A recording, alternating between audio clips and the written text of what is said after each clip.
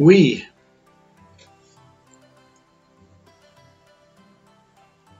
our mind is always fooling itself to take a side.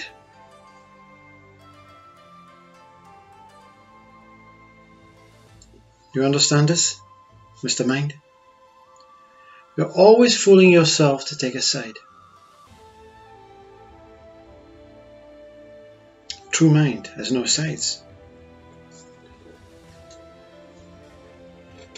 Think about this, you see. No sides. Boundless, infinite knowledge. Infinite wisdom. Infinite.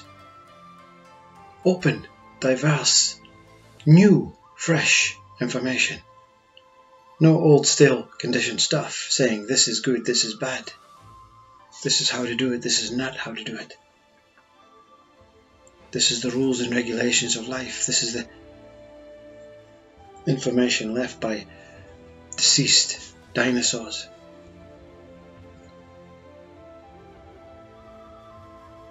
What does it mean to take sides?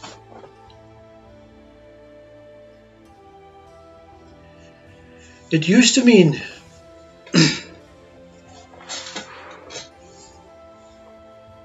that it was a lesson. You needed comparisons to make judgment. But the lesson is for mind. Mind has created the lesson for mind to learn. Judgment and comparison.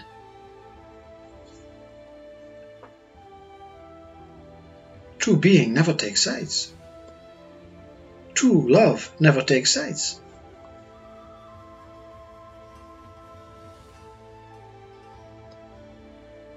To keep you from realizing your truth. And remember, who are you that realizes this truth? That needs to be identified first before this statement makes sense. Because is it mind that is keeping mind from realizing truth? Or is it mind saying to mind, I can show you truth?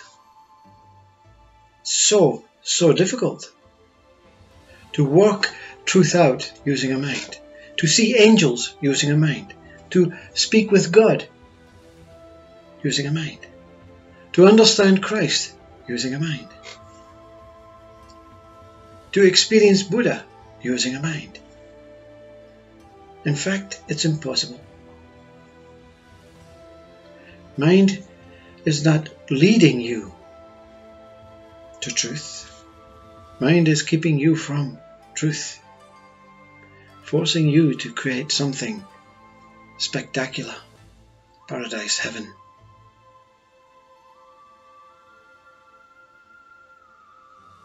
Revelations, experiences, follow the words, you see, follow external saints from past and future.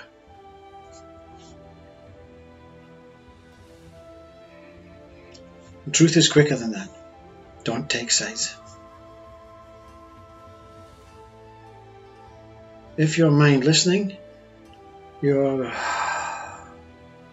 I've never heard so much rubbish in my life.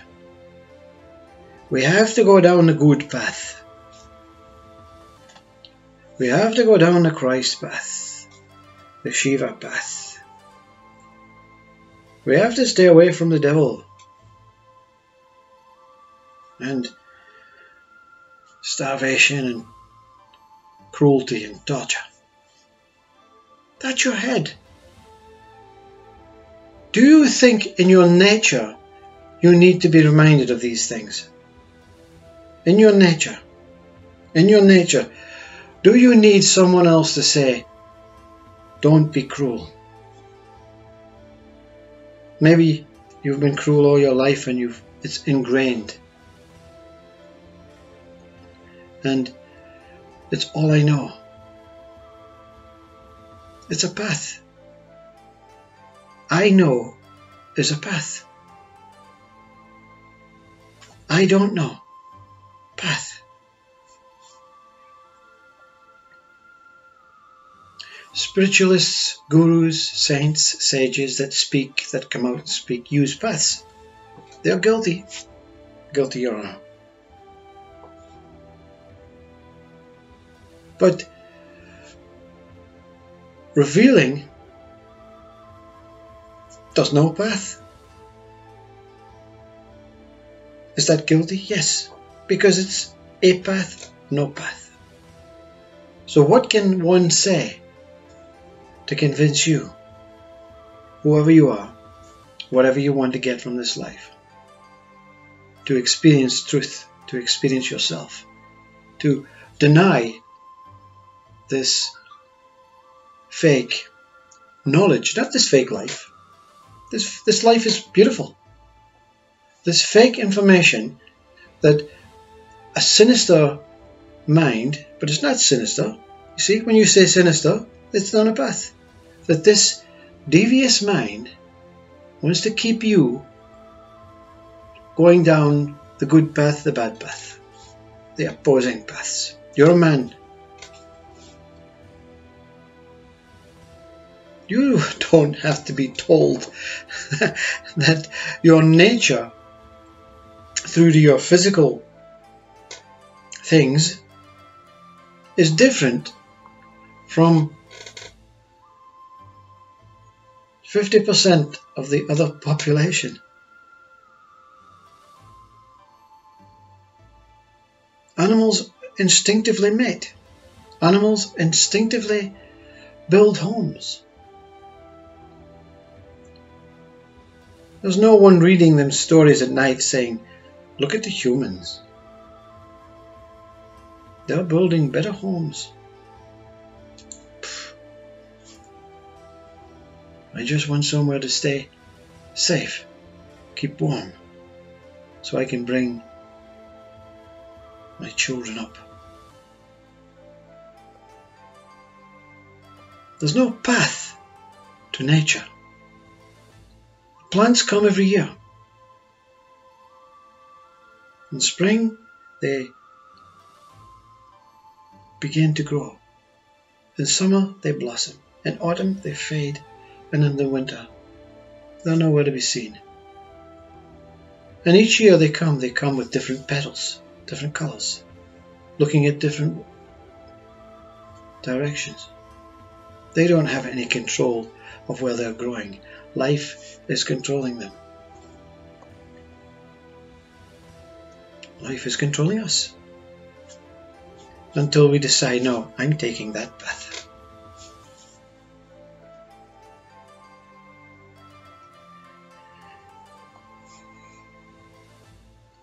If you think there's a sinister force that U.G. Krishnamurti understands to be, and to support or unsupport his words, it matters not. It is a path. Nothing exists on paths. Truth is still. You are still. You need another human being to tell you when you want to go to the toilet. It is instinctive. It is absolute, without effort, without even pressing the start button in the head. It doesn't even reach the head. You know? I want to pee. It appears to come through a thought system, a nervous system. Opposing states apparently are here to be learned from. Opposing states are here to be ignored. Don't go through this confirmation, this comparison idea. Oh, I'm here to learn, you know. This speaker has said on previous videos, it may be a purpose of opposing states, so we can differentiate between this and that, between man and woman. We don't have to differentiate between opposing sexes, between opposing what is good and bad. Our head says it's good. Our head says it's bad. And our heart, it says, I love you. I've always loved you. I've never not loved you. And who are you speaking to? The world, the universe, and every single being, every single plant, every single atom, molecule, within and out with. I am what I am, I love what I am, and I am loves that I am. No movement, no paths. I simply am here. I don't know what to do, where to go, what to be, how to do it, what to want, what to not want, because I don't know what that means. I don't know what that means because I am that. The tongue doesn't know it's a tongue, but it exists for some sort of purpose. But the tongue cannot exist without something to taste, without a nervous system inside, without being connected to a brain, without the brain being connected to some antenna, without the antenna being connected to the universe, without the universe being connected to the galaxy and the cosmos and beyond and consciousness. We are all whole one, working, operating as one. One. One is not opposing, you see. One is not opposing. One is free. When no opposing questions, opposing answers are born from this one. What is there to oppose? The body goes into fits of state. These things may be clenched, and one says it's anger, and the body says, no, I love so much, I love so much.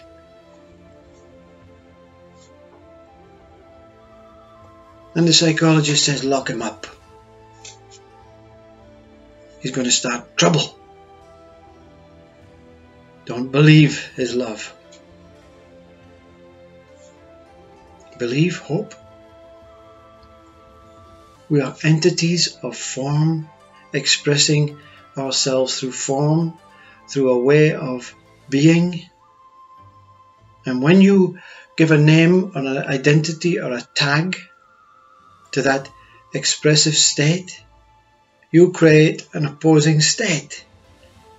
I don't like that means you've went forward, projected. So if you don't like that, what do you like? You must like something else, not that. You may like this.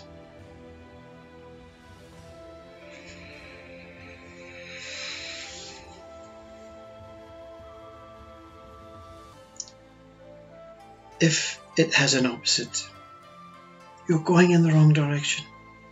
There's no direction. Be here. Be silent. Keep quiet. Stay within your own essence, within your own Dharma, within your own being, within your own universe, your own world. In your own universe, your own world, what opposites can't attract you from experiencing? Experiencing takes place. There is no judgment, no value.